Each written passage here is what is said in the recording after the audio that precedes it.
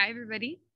I am calling in from Alaska, and I wanted to talk about an idea that comes from natural science, which is called HGT, which means horizontal genetic transference.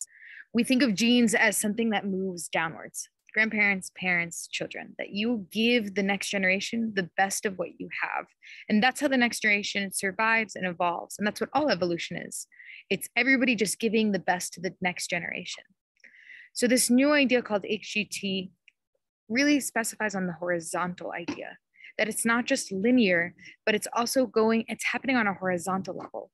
That means people around you who have the DNA that can help you, you can start transferring that with them. Species, cross species, this can work with trees, plants, animals, things that are in your environment that have learned specific ways of surviving. Actually, through being with them enough, starts changing and evolving your own DNA. Really cool.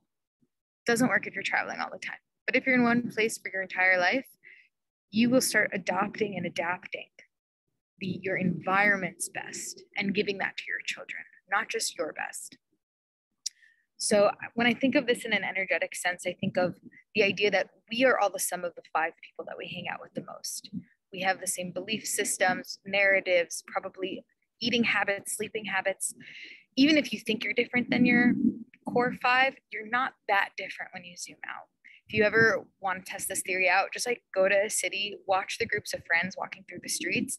And it's kind of like watching Spice Girls, like there's Baby Spice and Spicy Spice or whatever their names are, but they're all Spice Girls. It's the same thing with groups of friends. You'll see that there's something similar happening. There's a similar energy coming from them. You can tell that they're meant to be together, these groups of friends. So think about yourself in your group of friends and your core values, and then also extend that a little bit. And I want you to think of times or people who have beliefs that are opposite or inverse of yours. So think of people in your life, and it doesn't even have to be somebody that you know well, but they flow where you're stuck. So somebody who's amazing at business and who's just so suave, knows what they're doing, is level-headed, all the things that you need that you don't have when it comes to business. Think about love. If there's a person in your life who just is so good at connection and communication and relationships, and you might feel stuck in them, just go ahead and think, what are their beliefs that they have in those areas? And there's a scene in, there's this one scene in a movie I remember where one friend was having a really hard time and the other friend literally just rubbed her body and she's like, here, take some of my awesome. And that's actually true. You can do that. Feeling into where in your friends' lives or where in your associates' lives that they flow where you're stuck, and starting to write out their belief system and meditating on that. And that will have an HBT transformative process on your own belief system. If for a moment you just extend yourself to them. So I want to put this even a step further and talk about your own internal HBT ability. So you can think of your life almost like a wheel. There's family, there's work, there's health, there's diet, there's sleep, there's behavior, fun, play. You have all these different areas in your life. Which area do you have the most flow in? So for example, I have the most flow in travel. I love the way I travel.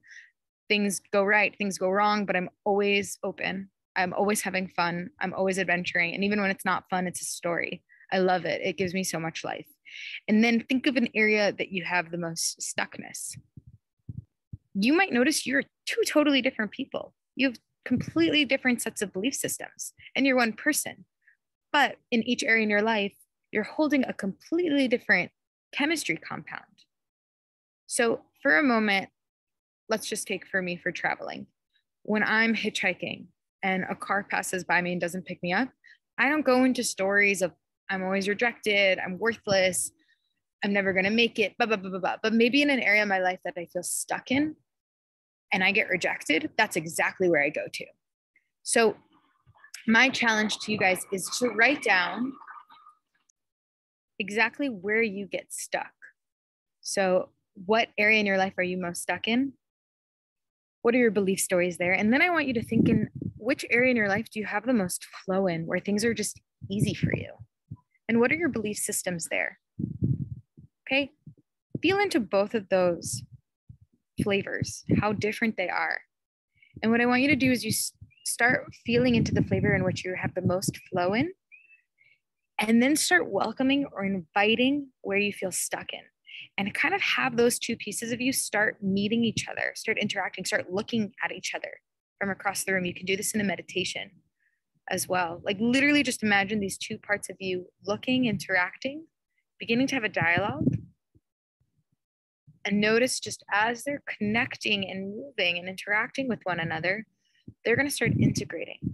They're going to have an HBT moment. They're going to have an horizontal belief transference, which means the highest belief systems, the best and highest belief systems for your continuation will be the thing that's adopted and adapted. Because there might be things in your stuck place that might be serving you, that might actually help your flow even more, but it will mostly be your flow starting to really heal, integrate, and expand that part of you that's stuck.